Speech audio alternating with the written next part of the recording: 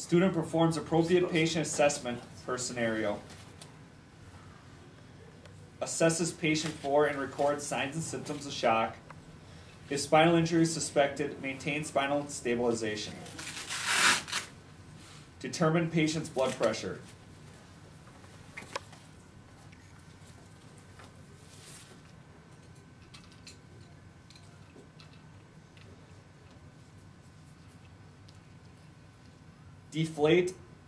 Leave deflated blood pressure cuff in place on patient.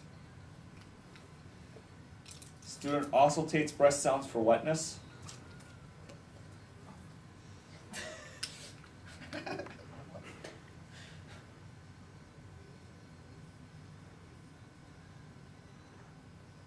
Do underneath the armpits, kind of.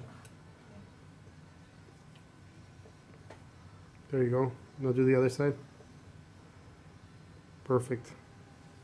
States the absolute contraindications and relative contraindications.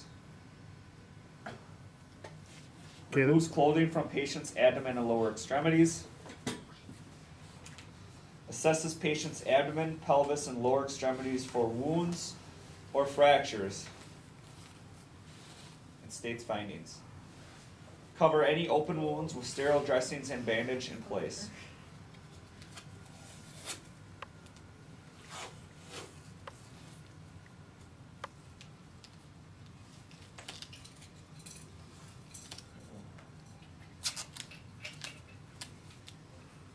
Restore alignment of extremity fractures if possible.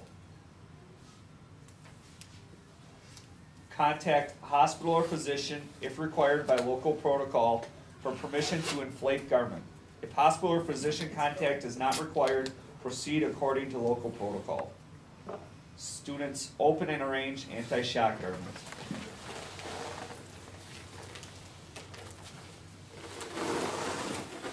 Apply lift anti-shock garment by lifting patient's lower extremities and buttocks, sliding the garment beneath the patient.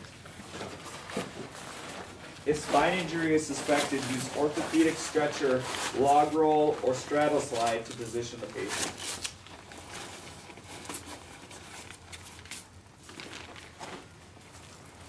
Oh, hang on. You gotta measure. Yep. Verify the superior edge of the garment is just inferior to the patient's costal margin. Secures garment, legs, then abdomen.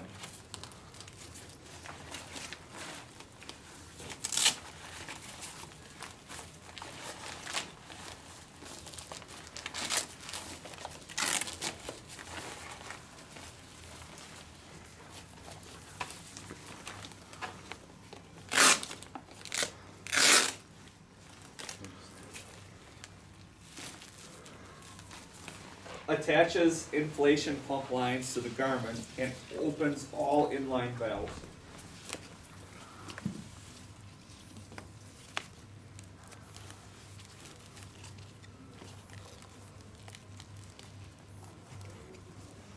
Remember, do not inflate on a student. Only inflate anti-shock garments on a mannequin. Inflate the garment until patient's clinical status improves satisfactorily, or Velcro fasteners begin to crackle, indicating separation, or air escapes the relief valve at 104 milligrams pressure. Close all inline valves.